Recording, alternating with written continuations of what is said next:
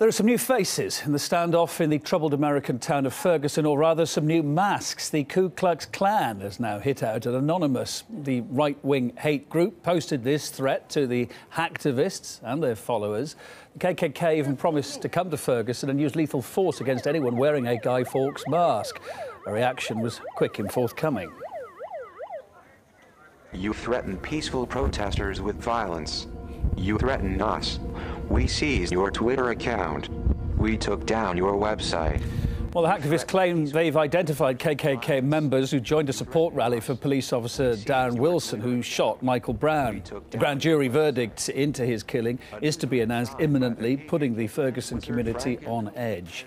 Indeed, the city streets are already seeing confrontations almost every night now, with numerous arrests.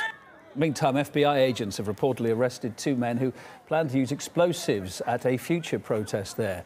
US media is saying hundreds of FBI officers have been deployed to the city now. We'll keep a close eye on it.